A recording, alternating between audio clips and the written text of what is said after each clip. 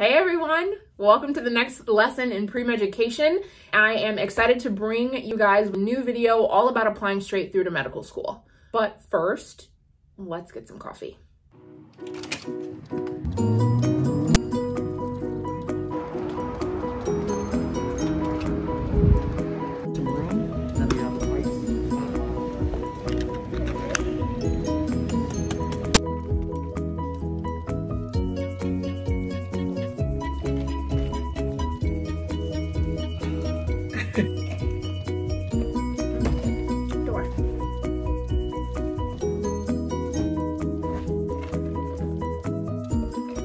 All right, today's episode is going to be all about how to apply straight through to medical school.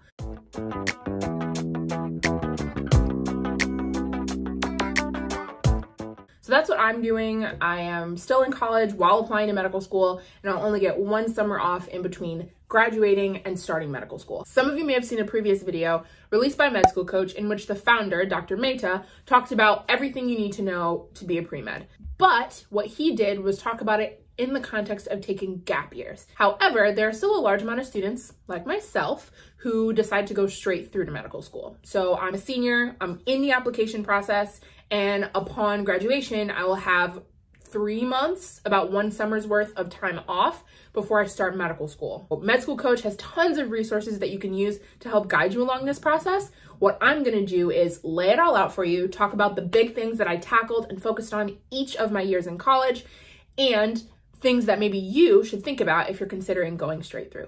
Let's start with taking a look at the general application timeline for any student applying to medical school, whether you take gap years or go straight through. It takes about a year from start to finish and to matriculating. Most students take the MCAT well before submitting their primary application. In previous cycles, it takes about a month to get your MCAT score back, but due to coronavirus and things changing there, I got my score back within a week. I'm gonna spend the rest of this video walking you through my particular journey on that timeline. Now, let's start with freshman year, year one. I decided to really just focus on school in my first semester of college. So no jobs, not a ton of extracurriculars. I joined a couple of clubs, as most first year students do, but I really focused on school, really making sure that I had found my community, mastered my study schedule and routine, and felt like I was comfortable just doing college. Once that was done, I sort of jumped to the opposite side of the spectrum and jumped all the way into my extracurriculars second semester. I was working 3 jobs, I was in a couple of different clubs, starting to join e-board positions, really spending the majority of my days off campus. But keep in mind, while that gave me a lot of great opportunities, I really enjoyed my time getting off campus, it was extremely stressful. I definitely learned my lesson the hard way. And after that, I took a bit of time to reflect and realized I cannot overcommit in that way. And I will to this day call myself a recovering overcommitter because of that semester. All the while, throughout my freshman year, I knew that I wanted to go to medical school. So I was majoring in neuroscience and minoring in American Sign Language. In the back of my mind, I wasn't sure. I was thinking, maybe I'll take a gap year and get my master's in sign language interpreting. Maybe I will do more clinical research during a gap year. I really wasn't in a rush when I started college. It wasn't until my second year that I started to think otherwise. I really narrowed down my interest and focused on the things that I really enjoyed. So to get a little bit more specific, semester 1 of my sophomore year, I focused on my courses once again, and I also focused on making sure I was ticking off all of my pre-med requirements that you need to apply to medical school. For me, the University of Rochester has their own pretty list that I really went off of. Then the second semester, I dug deep into my extracurriculars again. So similar to freshman year, second semester, but I did so having learned my lesson. So I really committed to a couple of different things and stuck with them. At this point in the game, I had quit one of my jobs, really cut down on the other clubs and activities that I was involved in, and invested all of my time into the things I enjoyed. That was volunteering at the Rochester School for the Deaf and working at the Center for Health and Technology. So after a year of being there, I had really planted roots there. People were starting to trust me and treat me like a equally contributing adult. And so I started to really dig deep into the projects I was working on. Most notably, I was working on the Parkinson's Disease Care New York program. It is a statewide telemedicine program that offers telemedicine care to people with Parkinson's disease across New York State. At that time, we were offering that care completely free. So I had my fair share of phone calls with people who were sobbing on the phone because they finally got care for their relative, and I was the one to be able to give that to them. incredibly rewarding experience that now you see why I stuck with. My second semester of sophomore year, I was still leaning towards taking a gap year and getting my master's in sign language interpreting, but I had plenty of time before I needed to decide if that was the path for me. If you do want to go straight through, you'll have to start applying for medical school during your junior year. Roughly in the fall, you should have that idea in mind because you'll need to start your application or at least take your MCAT at the latest by April of your junior year. For me, I cut it very close for the application cycle. I didn't take mine until August, so the summer after my junior year. And for most students, that just means they're gonna take a gap year because you won't get your score back in time to see it before you apply, which is a huge risk considering really anything can happen on the MCAT. But I felt that my application otherwise was strong enough to support a potentially lower MCAT score. Digging deeper into year 3, my junior year. One second. Okay. So I started junior year, and at that point I had my mind pretty made up that I was going to take a gap year. But after talking to a couple of different people, especially my boss, essentially they were telling me, you know, why not go now? Your application's strong, go for it. I think you'd be a great applicant. Let's do it. I'll support you. And with their support, I definitely jumped in and did it.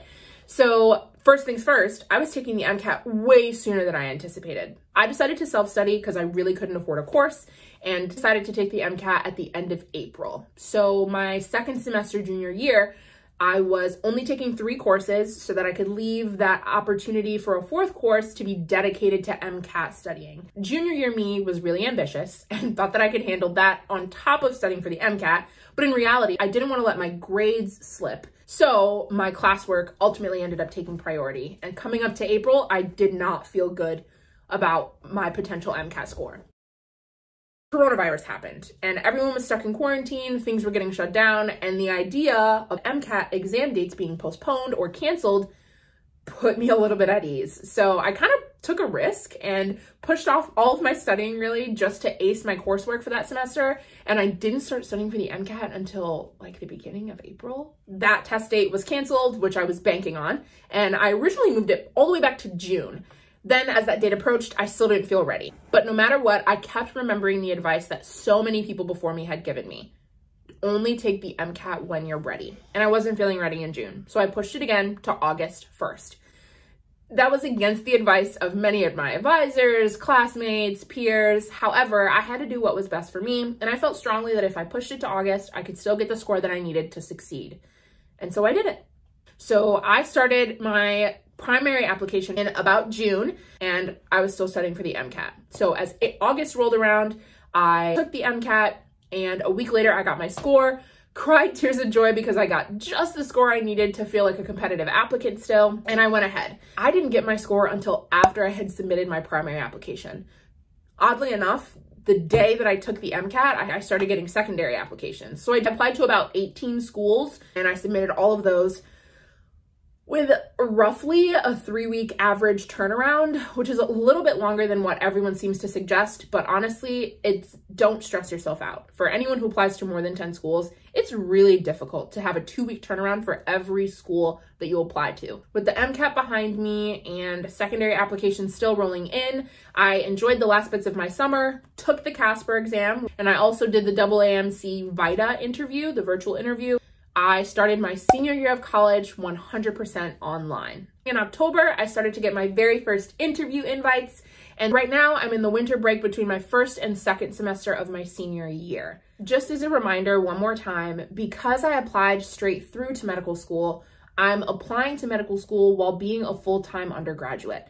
And oftentimes that can take up a lot of your time between all the time it takes to write secondaries, missing full days worth of class or work to go to interviews. You really have to stay on top of it, stay organized, check your email all the time, and also keep in mind that your financial situation plays a big role in the number of schools that you apply to, the number of interview invitations that you accept, and the outcome of this application cycle. Well, that's it. Thank you so much for watching this video. I hope you learned at least something. If you have any questions or comments, be sure to leave them below, and don't forget to like and subscribe. That really means a lot and goes a long way. And I will see you next time for the next lesson in pre-meducation. Bye.